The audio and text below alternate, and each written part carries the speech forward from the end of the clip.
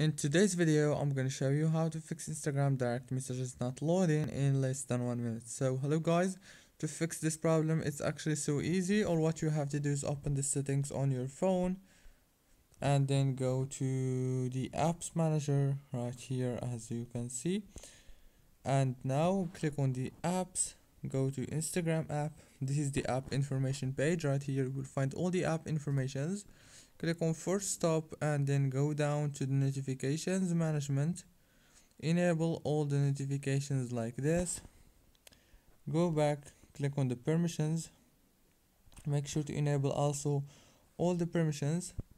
Go back, click on the last one is storage. This is the very important step. Click on clear data right here.